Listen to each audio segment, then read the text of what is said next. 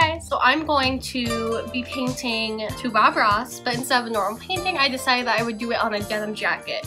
I have a lot of denim jackets that I have been meaning to do something nice with to kind of create some cool DIYs with. So let's get started. Hello, I'm Bob Ross. Wait. And I'd like to— He already like did steps though. Like there's already like something done. Of contact paper, just cut an oval. I don't know what contact paper is. Right on the canvas. Then we've taken a little bit of gray and black gesso and just painted.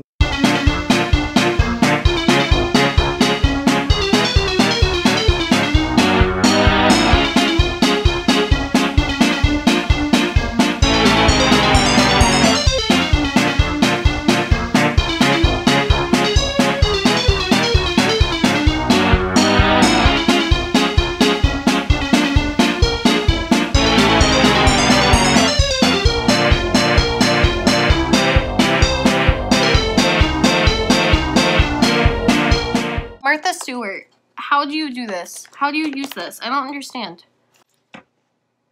Okay, so he uses black and gray gesso. I only have white gesso. And I don't know how well that's gonna mix with this type of paint. So I'm just gonna use black and gray fabric paint for this step and just kind of sponge that on. So I tell you what, let's just take off and do it.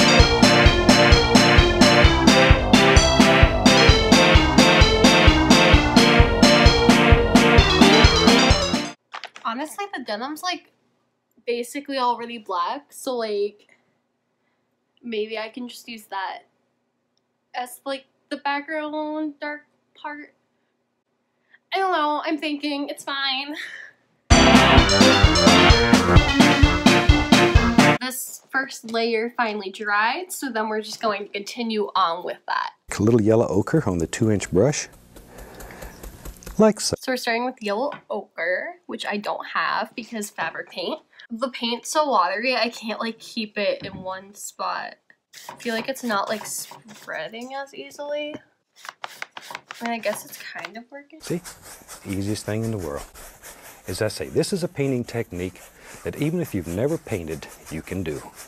Absolutely can do. I'm gonna make a brown out of we'll use sap green and alizarin crimson.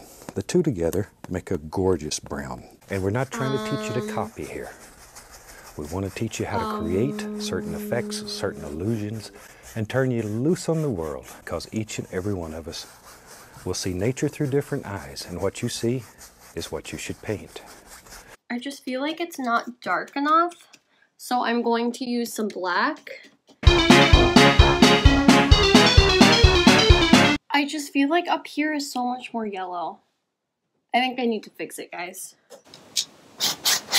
What are those? What am I doing? Okay. I'm gonna put the indication of a light source up in the sky. Where's my white paint? What is that? Like the sun's just burning through there. I like to get up early in the morning and walk through the woods when the sun's just beginning to come up. And it shines through the trees. I think it's one of the most beautiful. Going broke. Okay. So it looks like he's starting to design the trees. Begin designing all kind of little trees and happy little things that live here in our world. All of our little critters have got to have a place to hide. A place where they feel safe. And this is it. This is it. Just sort of hang around, have a good time all their life. I can't even see anything. There we are. We'll take a little black, go right into that yellow, makes a beautiful green. It's just as easy. Today I thought I would just use old 2-inch brush. It doesn't matter. It really doesn't matter. It's up to you. I feel like I'm doing this wrong. I work better with a sponge, so I'm gonna try to do that because this is not working. So I tried to finesse it a little bit because I realized that some of the things are not blending as well as I hoped. I think it's because I'm doing it on a darker fabric. Obviously it's no white canvas, so I added some white. Still doesn't look great. Let's just keep going and see where that gets us. I've got a new little squirrel. I call him Peapod Jr. because Peapod was a little squirrel that lived with me for quite a while, and he used to live in my pocket. He liked to stay in my pocket and sleep. What am I doing? So I'm going rogue because this does not look right.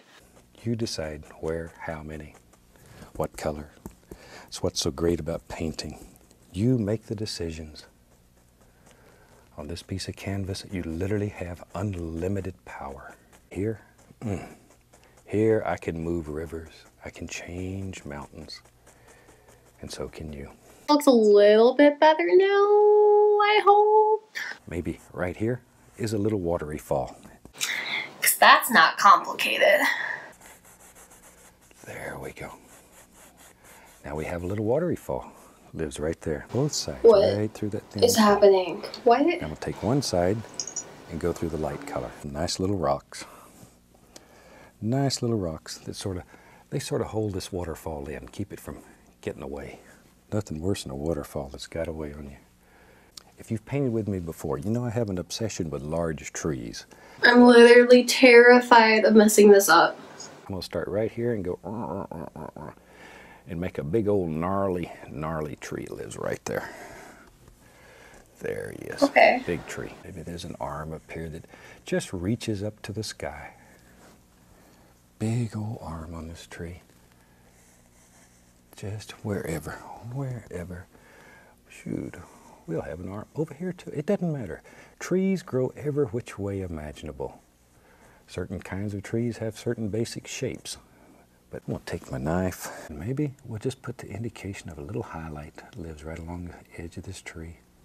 See? Just put it on like that. Blend it back. Just something like that. Wherever. There you go. There. Yeah. 2-inch brushes stress me out. They're so big. Like, I don't understand. There we go. There they go. See them? Just a few little happy leaves that live up here on this tree. Something about like that. There we are. So there's only a few more steps left. I think it looks okay so far. Not great. But it's a different medium, so obviously you have to factor that in. It's on denim instead of a canvas and everything like that. Oh my god. Why? Why did I do this? Make the little leaves and bushes, put some sap green. I want this quite dark. Let's put the indication of a few highlights right up on that old tree. Just a few. A little more color on the brush. There. Just think about basic shape. That's all we're looking for. I want your eye to go right there when you look at this. It's kind of looking like a tree. Little grassy areas right in here. I don't know what I'm doing. A little bit of paint thinner. You can put a little stick and twig here and there. Really hope you've enjoyed this little painting, and I hope you try it, because it'll bring you a lot of pleasure, and it's not that difficult to do. I'm sorry, but what? I mean, it's not bad. It just doesn't look like the picture, which is my own fault, but...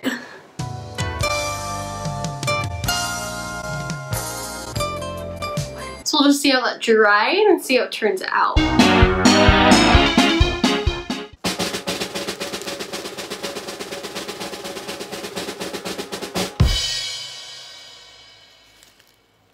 So that's how it looks now that this is all peeled off. I'm pretty happy with how it turned out. But I decided to just get a paint marker and just kind of write something right here. ASMR. The fabric paint for this definitely made it a little bit more difficult to work with.